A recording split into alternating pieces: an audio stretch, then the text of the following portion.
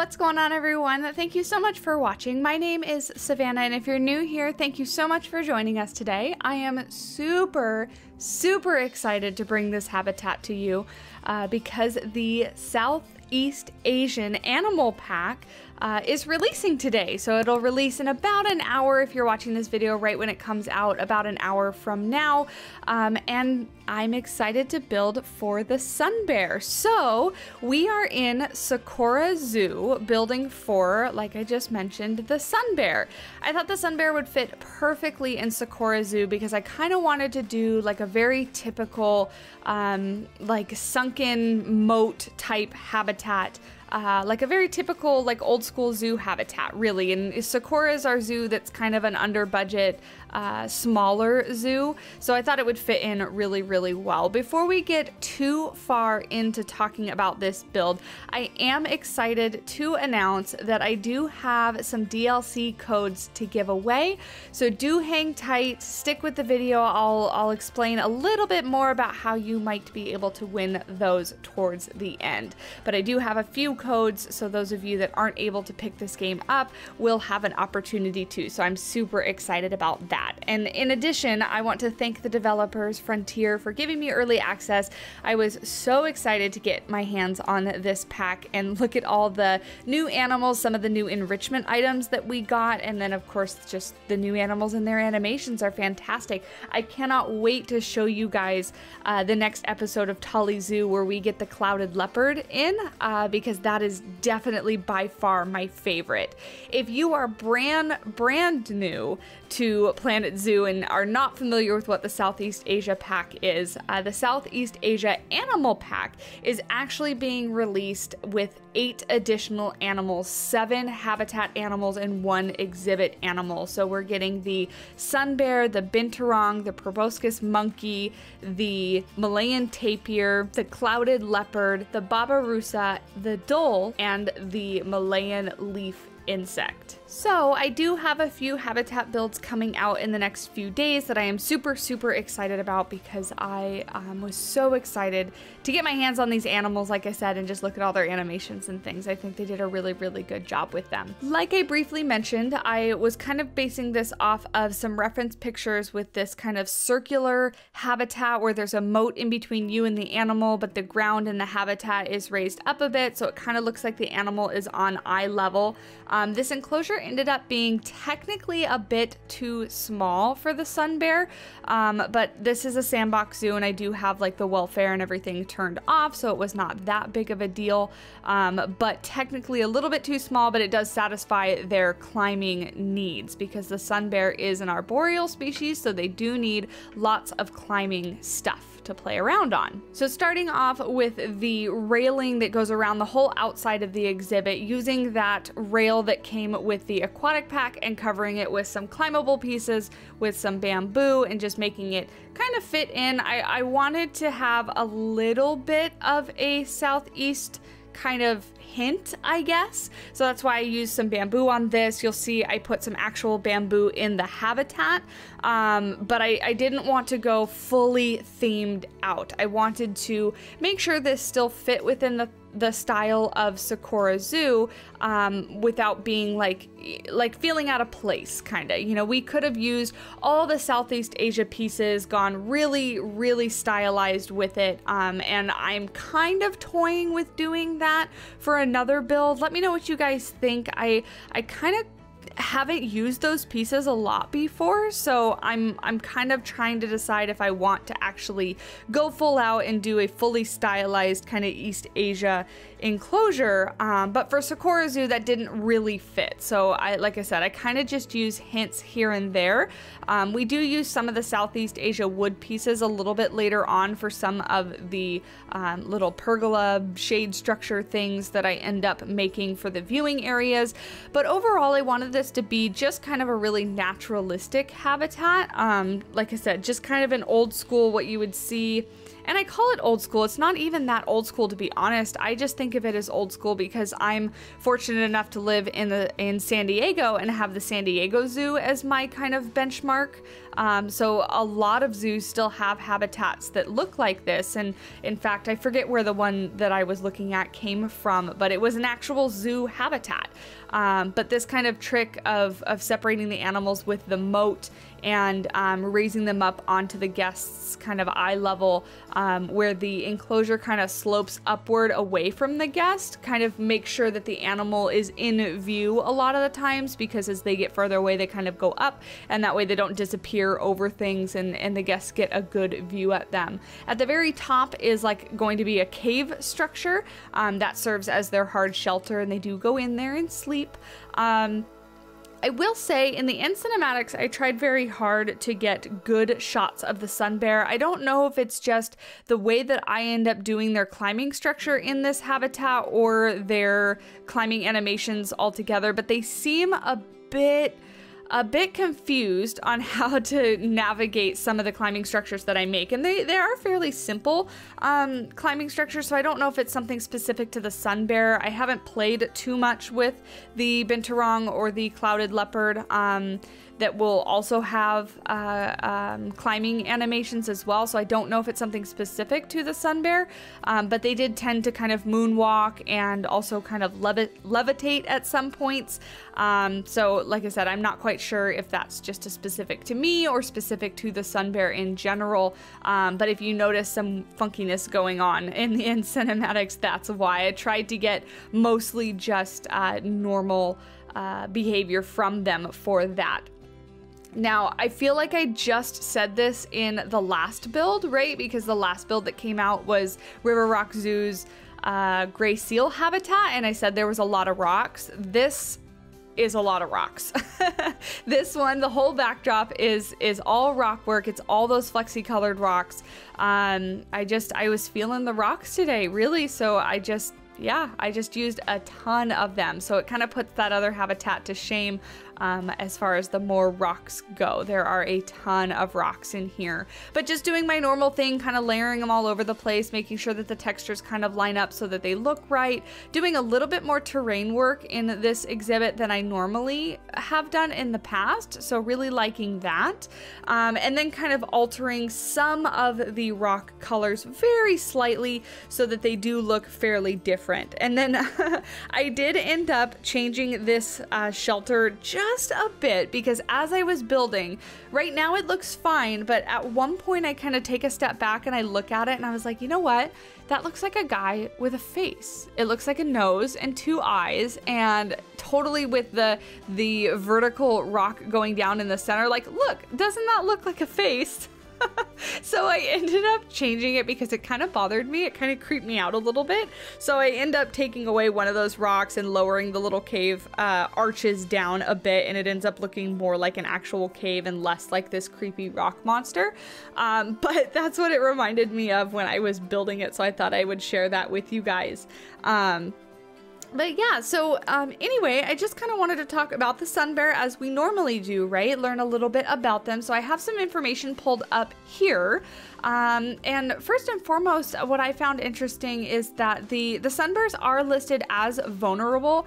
However, because they do have a remote habitat, you know, being from like southern China and eastern India, kind of in between that area, and because they have a quite shy personality, gathering conservation data and information on this species is rather difficult. However, scientists do anticipate or think rather that they are struggling somewhat in the wild, more so than we might think they are just at first glance. This is mainly because their homelands are being lost rapidly to deforestation. Poachers hunt them mercilessly for body parts and fur, unfortunately, and some farmers actually do kill them on site because they often eat their crops, such as oil palm, coconuts and bananas. So it's pretty unfortunate that they're facing that, but those are the reasons why scientists think they might actually be doing a little bit worse in the wild than we actually think they are, just because we are not able to get that accurate data on them or reliable data on them. But talking about them kind of overall, one of the most defining characteristics of the sun bear is their kind of crescent-shaped pattern on their chest, and that's actually where they get their name. Legend says it actually represents the rising sun, and so that's kind of where they get their name, sun bear or Malayan sun bear. They have stocky, muscular builds, small ears, and a short muzzle, which earned them the nickname dog bear. And this is actually not something that I knew before kind of reading up on them, is that they're kind of referenced as being the dog bear. And now that I hear that, I can kind of see it as they walk around. They do kind of sort of look like little dogs. But they are very, very small. They only grow about half the size of an American black bear, with males being slightly larger than females. They're only about 5 feet long. So if they stand up on their hind legs, only about 5 feet tall, which is shorter than a lot of people. It's shorter than myself. I'm 5'8", so it's kind of funny to me to imagine if I were to stand, you know, toe to toe with a sun bear and it's standing up on its hind legs, that I would be taller in some cases. So that's a little bit weird to think about. So yeah, I just find these guys really interesting. So I did a little bit of reading, to be quite honest, not as much as I would normally do for an animal when I'm releasing a video. I'm actually putting this together the night before. It's about 10 p.m. right now, and this video will go live, I think at like 2 or 3 a.m. my time. So I'm not gonna get any sleep tonight. If you don't hear from me for a couple days, it's because I've gone into a napping coma and am catching up on all my sleep, but worth it because I really did want to get this out for you guys on the launch day so that you can kind of check out the sun bear itself, and I'm sure there'll be a bunch of other content creators putting things out with fantastic builds, because as far as I'm aware, we're all pretty excited about this. So moving on, you can see that I have placed down some of the climbing structures in the habitat as of right now. I do end up placing down a little bit more, a couple platforms and things like that. I also place the new hammock, the new enrichment item, the hammock, in this enclosure, but they don't seem to actually use it. At least in this enclosure, they don't. Now, checking the traversable area for the sun bear, they do have access to it. They are able to climb up to it, but while I sat there and watched them for a little bit, and admittedly I wasn't able to sit there and watch them forever, I couldn't get them to go over to it. I couldn't get them to use it. So I do apologize that I don't have footage of them using that, but I also placed down like this little foraging log enrichment item that came with the pack as well. And I did get to see them use that, and it's a pretty cool animation. You know, it's just them foraging through these little holes in the logs. I placed that right at the front of the habitat for people to see them as they forage through. But those are the only 2 new enrichment items that I do place down in this habitat. They also added some scratching trees. There's like a temperate looking one and a tropical looking one, which look really great. They actually just look like the normal foliage, but I haven't explored with it too much yet, but the animals will go up and scratch on those trees, the ones that can use them, that is. So I thought that that was a pretty good addition to the game as far as enrichment items go. I can't wait to see animals use the hammock, because that's the one that was kind of teased in, I believe it was the clouded leopard photo that Frontier released. We could see in the back that there was this little hammock piece, so that's pretty exciting. With this pack, we didn't get any new scenery items, so that will be something that you will notice as well. Everything I'm building with was already in the game. We did get some new signs, so like some new species signs and things like that, which is awesome. But the main thing that I am super excited about is the fact that with the free update that's releasing at the same time as the DLC, are billboards. So you'll see in a couple of my upcoming builds, I have taken the time to make some custom billboards, custom education signs that actually have written out education on them. So I'm super excited to start incorporating those into the zoos. So let me know if there's anything as far as cool ideas you want to see done with the billboards, or have any questions about them, how to use them, things like that. If you do have questions, you guys can stop by my stream when I'm streaming Planet Zoo, and I'm happy to kind of go over that. I also want to figure out a way how to share those with you guys, so I'm still kind of brainstorming that in my head. I think I might post a few of them on the Discord server, so if you're interested in that, the link is down below for you guys to join if you want to. But some way to share those JPEG images with you, so that way if you don't have Photoshop or just don't know what to create or how to create an educational sign, that you guys can take those and put those in your zoo as well. So let me know again if that's something that you're interested in. I am happy to make those. You know, they're just quick and easy signs that I kind of put together in Photoshop, and I made a couple for the Malayan tapir already, but plan to make some for lots of the animals, and that way the signs in the game can actually have some English written out facts on them. So we are kind of nearing the end of the build. We're gonna make this little shade structure here, as I mentioned before, and it's just a very quick, simple, easy, you know, it's my very typical, lots of repetitive logs on top, or panels of wood, whatever you wanna call them. So very easy, but just kind of some simple guest coverings for the area, just to kind of decorate the space and have guests, you know, have a little bit of shade, I guess. Like I said, they're not really super shade structures because they don't provide a whole lot of shade, but they just provide a little bit more interest, a little bit more something to look at, patterns on the ground, everything I've said before. So just putting those together really quickly, and then I duplicate that from this side to the other, and then I also just put some foliage behind them with that kind of rock border that you can see there that I've started on, just a little bit of a planter to bring a little bit of the foliage that's inside of the habitat to outside of the habitat, so it kind of makes it more cohesive, where the guests kind of feel like they're immersed in the environment of the sun bear.